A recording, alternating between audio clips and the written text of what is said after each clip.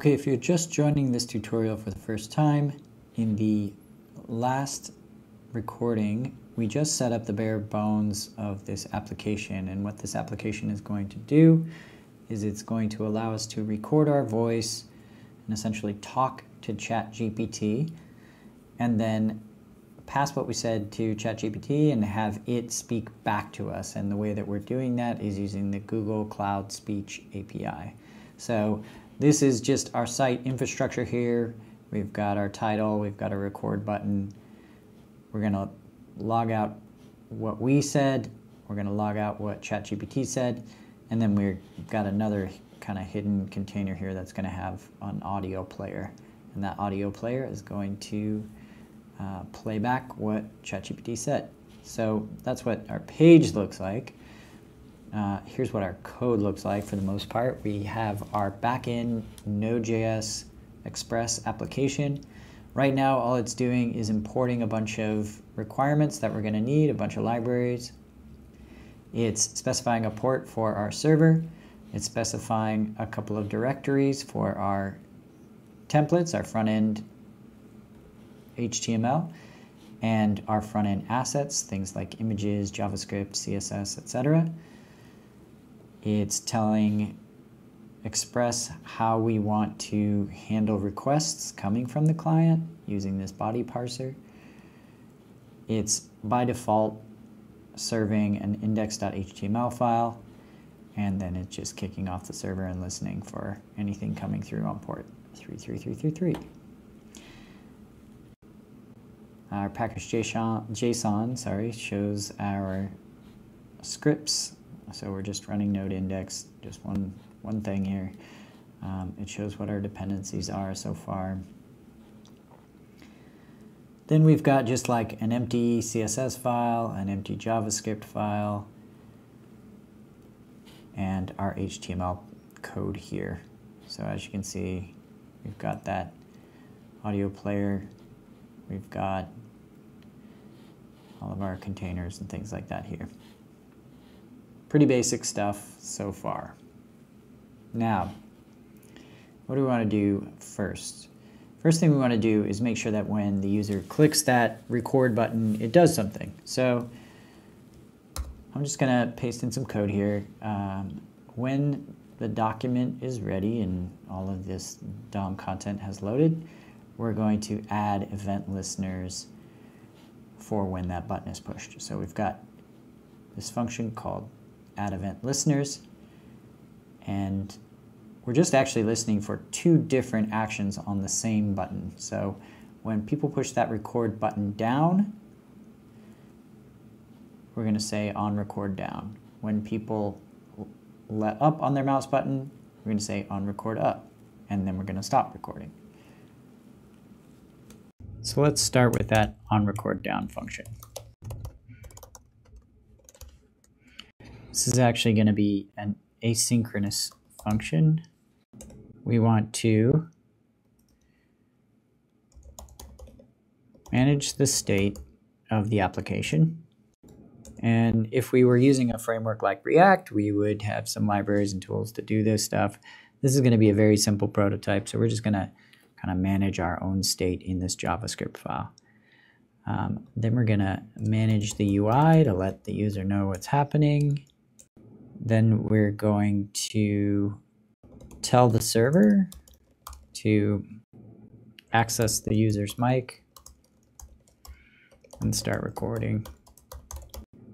And then we're going to listen for your response from the server. So this is how I tend to like to stub out functionality. Before I write any code, I just make a plan for what each function is going to do. So let's do the same thing for on record up. So what needs to happen here? I'm going to paste a few things in. We need to manage the state just like we always did. We need to manage the UI, let the user know what's happening. We need to tell the server to stop recording. We need to stop looking for transcript results. You remember up here we were listening for response from the server, which actually should be listen for transcript results from the server. Then we need to tell the server to submit the transcription that we have. And that's going to pass it on to ChatGPT. ChatGPT is going to generate a response from what we asked it to do. So we're going to listen for that. Once we have it, we're going to write that response to the screen. We're also going to generate an audio file of whatever ChatGPT told us.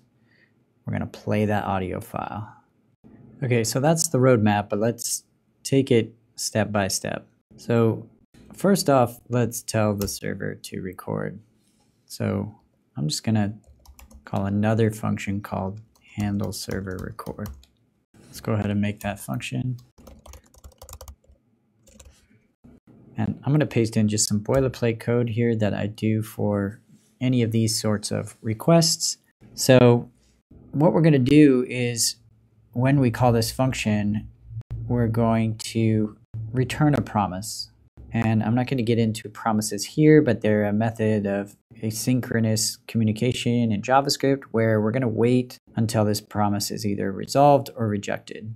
So inside here, you can see we've got these parameters, resolve or reject. If there's an error, we'll reject. If everything works as planned, we'll resolve the function and pass some data back to whatever called it if we need it. So we've got this fetch call, which fetch, if you're not familiar, is the way that JavaScript goes and gets data from somewhere else on the internet, in this case, from our server. So in these double quotes here, we're going to specify what URL to go get. The method here is get, and we have a few different options. The most common are get or post. So we're either sending something to the server or getting something from the server. In this case, we just need to get stuff from the server. So the method is get. We're going to expect JSON back. We probably actually don't need this because we're not sending any data to the server, but we'll leave that in. And then when the server responds, we're going to parse that response as JSON. We're expecting JSON back. So turn this into JSON, and then with that JSON data, I'm just going to log the data to see what came back, make sure it looks like we expected, and then I'm going to resolve this promise. If there's an error, I'm catching that error here. I'm going to log that error, and I'm going to reject the promise and return back the error so that we can log it to the screen. So the last thing I need to do here is just specify that URL. I'm going to make it up. It can be anything we want. Let's just call it API record voice. So this is going to be passed on to our server, and anything that's an API request, I'm just going to preface it with API, and then the function name is going to be record voice. Okay, so let's head over to our backend and we'll just make that function. So we're going to say app.get. And remember, this is a GET request. If it were a POST request, we'd say app.post. API record voice is what we called it over in main.js. And I always pass these parameters to Node and Express. These store what the request was and allow us to use this response object to respond back to the client. So here, I'm just going to say API record voice as the function name, so that we know that this function has been called properly.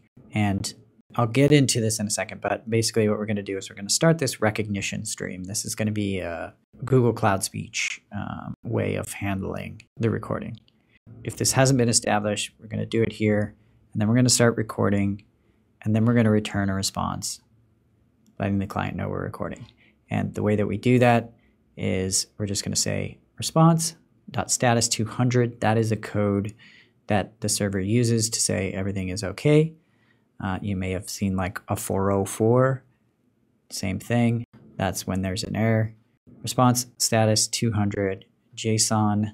We're giving it back this JSON object with a message that says recording.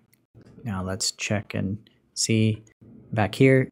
That's when it gets that message, it's going to turn it into JSON, and we're going to log the data. So we should get data back that says message recording. Let's see if that works. We'll open up our console. We'll restart the server because we changed some code there and we don't have live reload set up on the server or client actually right now. So make sure our console is active. And when we hit this button, we get this object message recording. So it looks like things worked on the client side. What about on the server side? Sure enough, we have our log that we put there, which is API record voice. So we know that function was hit on the client, or rather on the server, because we see this. And we know that it came back okay because we see message recording on the client. Okay, here's where we need to set up our Google Cloud speech stuff. And I found it's a bit buried, but Google has some documentation on how to do this. It's really great. They give us code in multiple languages. I've got node.js loaded up here. And the first thing we can see is that it imports that library into node.js. So we're going to do the same thing here. And of course, we need to install that. So that was npm I at Google Cloud. We know that worked because it's now in our dependencies. And we don't see any errors here. Now we're creating a speech client.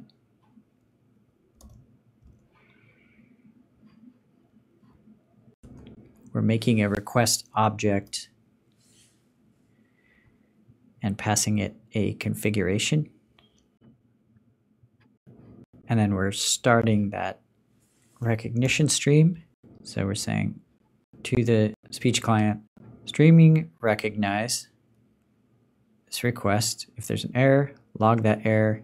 If there's data, we're going to log the transcript. So this is a bit confusing, but apparently this is when the data comes back, it will give us a bunch of results. We're going to take the first result in that array and log the transcript. We'll see how this goes. But that's kind of like how the boilerplate code goes. We're going to say create read stream of a file name and pipe that to a recognize stream. Now, this is the part that's not going to work because we don't have a file. We want to record the user's mic and write that to a file. So we'll need to handle that in a second, but that's kind of the general flow here. So let's go clean up this code. So importing the library is fine. Creating the speech client is fine.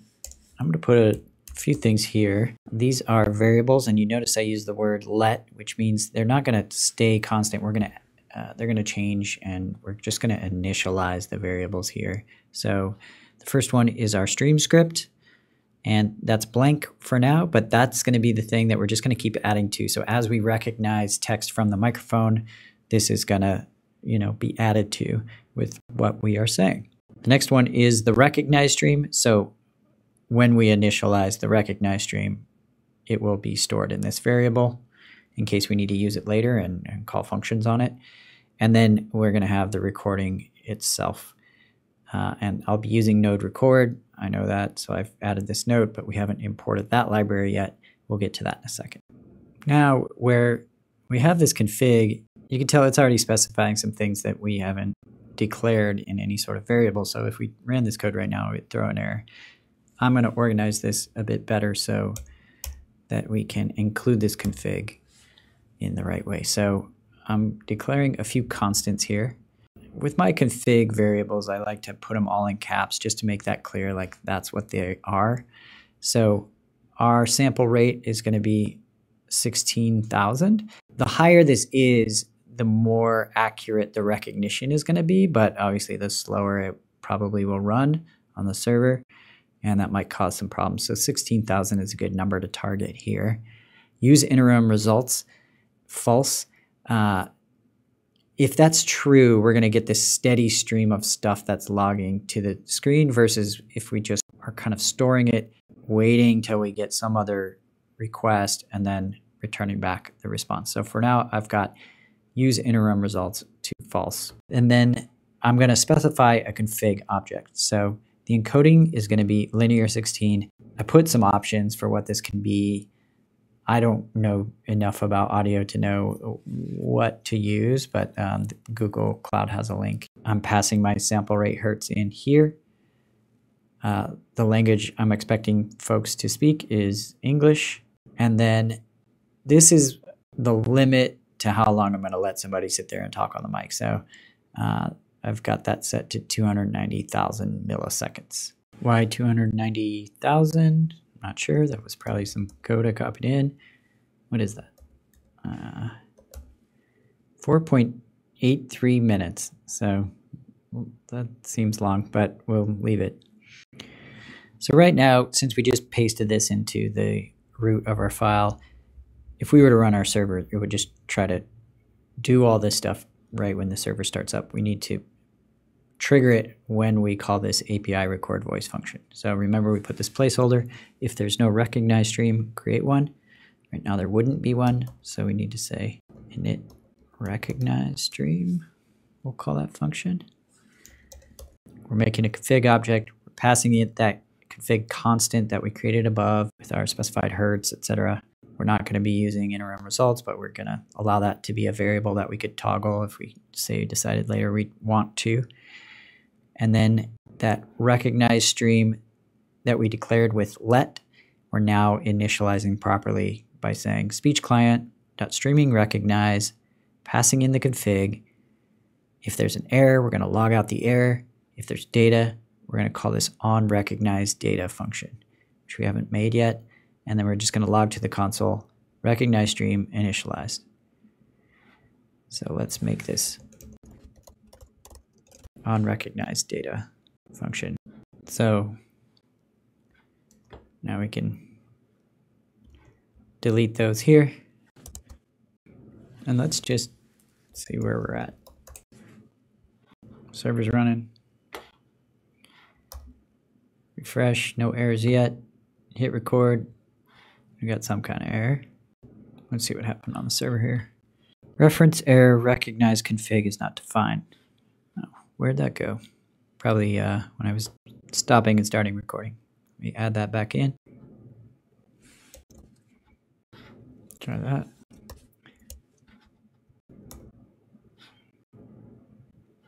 Speech client not defined. Oh, right. Their code called it client. I called it speech client. The reason I didn't use client is because that's often a reserved word. I don't like the confusion between client being our front end and speech client being the thing that's going to handle streaming audio. Let's try again. This is how it goes. Recording. I don't see any errors here. And I see recognize stream initialized. So I think we're good. Okay, so the last thing I'm going to do here is, remember we had that funny object that we'd be receiving back from the speech client. I'm storing that into a temporary variable here called transcript. If we have that, we're going to store transcript as that. Otherwise, we're going to say you're at the end of your transcript limit. I don't remember where I got this code. It seems to work. Then we're going to pass that transcript to our global variable that we called streamScript. If we're using interim results, we're just going to keep overriding that variable with the entirety of this transcript. But if we're not using streaming results, we're going to be adding to it. So that's this plus equals here. And then we'll just log what the streamScript is. Okay, where are we at time-wise here? It's been about 20 minutes, so I think I'm going to stop here. But let's recap what we did. We allowed our record button on the front end to send a fetch request to the back end to this API record voice. In that, we initialized this recognize stream, which is going to listen for data and try to transcribe it. The next thing that we need to do is we need to actually initialize that recorder if it hasn't been initialized and start recording when somebody hits the record button. So in the next video, we'll do that. I'll post the code where we ended up here, and we'll see you in the next video.